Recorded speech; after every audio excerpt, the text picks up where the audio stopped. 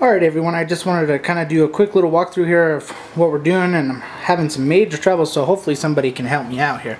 So this is what we got so far. That is the motherboard. That's a Z77X UP5 TH. As you can see there, right now it's in BIOS mode, but it usually boots up and it says AO, which is what it's supposed to. I don't know if anything looks out of the ordinary here. This is my first time building one, so if anybody notices anything weird or odd, please let me know. I have the graphics card taken out right now, the GTX 670, because that was a recommendation by several people. And so forth. So that's that there. I'm not sure if anything needs to be plugged in a specific order or what. Totally lost at this. So I'm not sure if it's a hardware problem that I'm having or a software problem or what.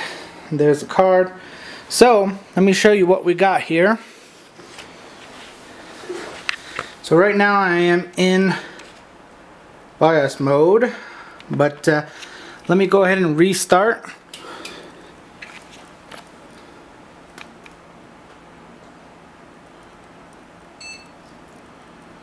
And I'm going to go ahead and try doing this all the way from the beginning. So I'm going to choose my USB drive with OS X on it. That is the hard drive. I've already tried it before, but if I do that one, it won't work. So let's go from the USB .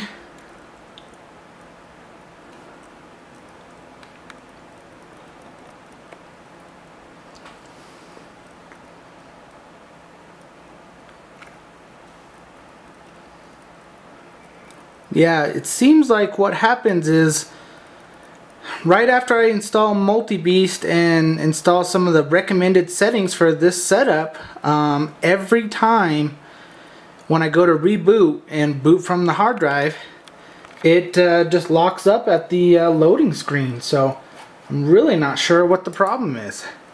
And I've tried several different settings from several different people. Let's go clear out that hard drive.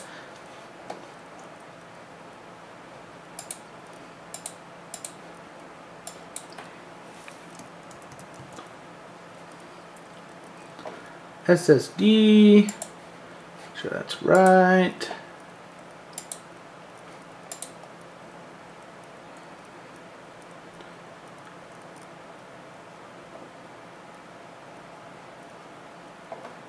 Okay.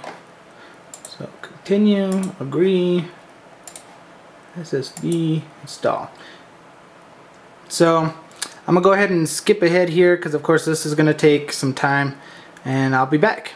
Alright guys, we are back. It finished installing and rebooted, so it comes back up. Now we choose the SSD, of course.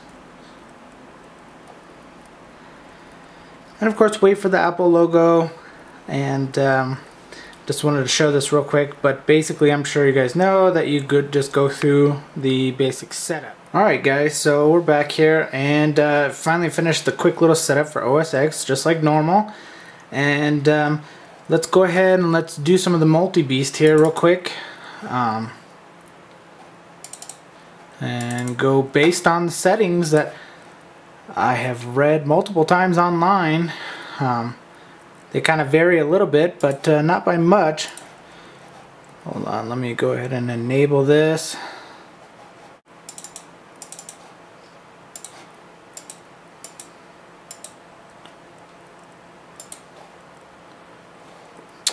Okay, so everybody checks that. The user DSDT, drivers for this particular one, audio without 898. There is a SATA or a third-party SATA drive in there, so I believe that needs to be done. Everybody says the trim, miscellaneous. Everybody recommends clicking the fake SMCs.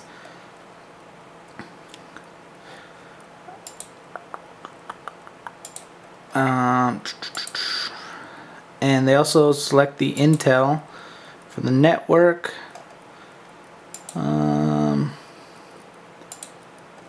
the last thing I've been told was some people select the graphics and label no, but I'm not going to do that this time. Oops.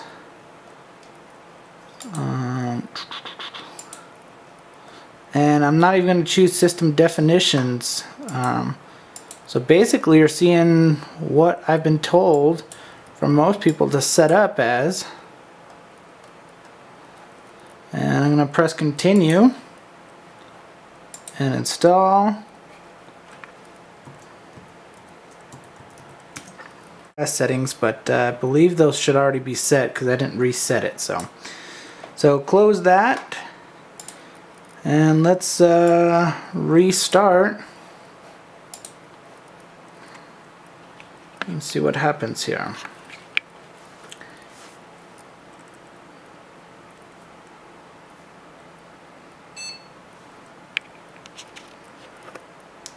And it may tell me to select a drive. Nope. So it loads, gets to the Apple screen. A couple times I've actually had the loading wheels show up, but majority of the time, nothing.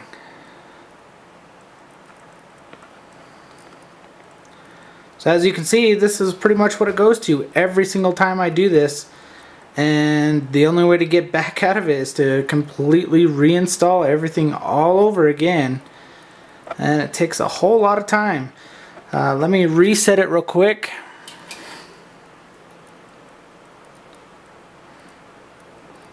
Let's go into the BIOS so I can show you guys what I got going here. Oops. So under BIOS, this is what we have. It's also at the latest version, which I've been told, F12E, which is actually a beta version, but several people said that that's where it needs to be. So under system, there's the model and everything, BIOS version, and under features, so we're selecting the correct hard drive to boot first. I'm not sure those other things even make a difference.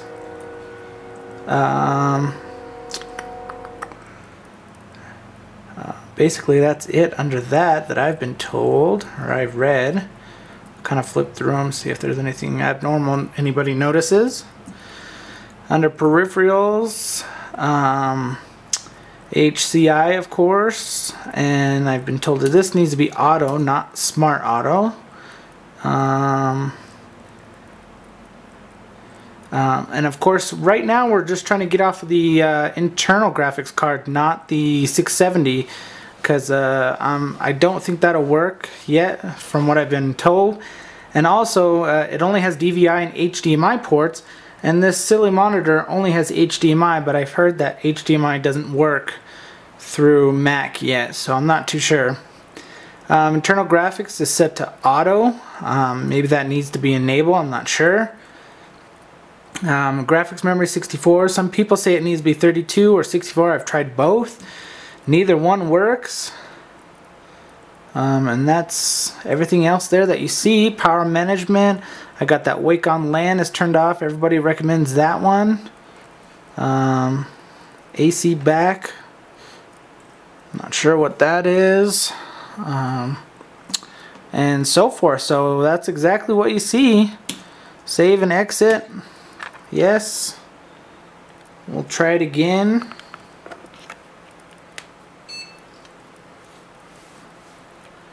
Just to show you guys that it still doesn't work.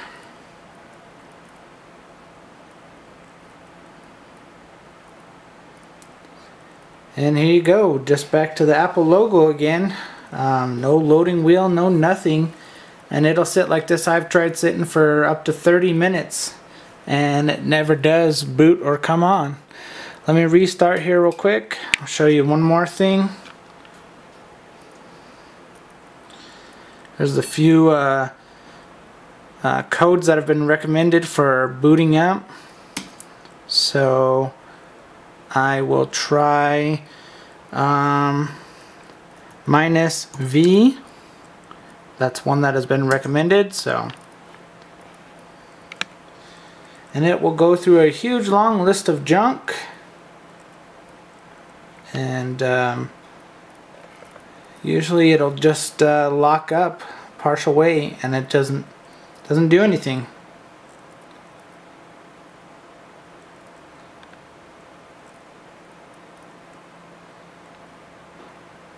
So looks like it's already actually stopped. Usually it goes farther than this. It shows a lot more stuff, but there is a ATHR unknown locale 21, which I believe has something to do with the Wi-Fi card, but I was told that that shouldn't stop it from booting up. I could remove it if that's an idea, or if anybody thinks that that might be the problem. But other than that, the only other weird thing I see on there, it says the I/O USB family did not receive enough extra current for the super speed device 4-port USB 3.0 hub. I'm not even sure what that means. Everything is plugged in correctly, which is -X. Try that one out. And this one, typically it gives this progress bar at the bottom, yep, which is started, and you'll actually get the loading wheel, and it'll start and will stop. The progress bar won't go any farther than it is now, and it'll freeze again, and you can actually hear, it sounds like the hard drive or something makes a noise, and then it just stops. So I'm going to let this go live so you can see how long it loads for before stopping.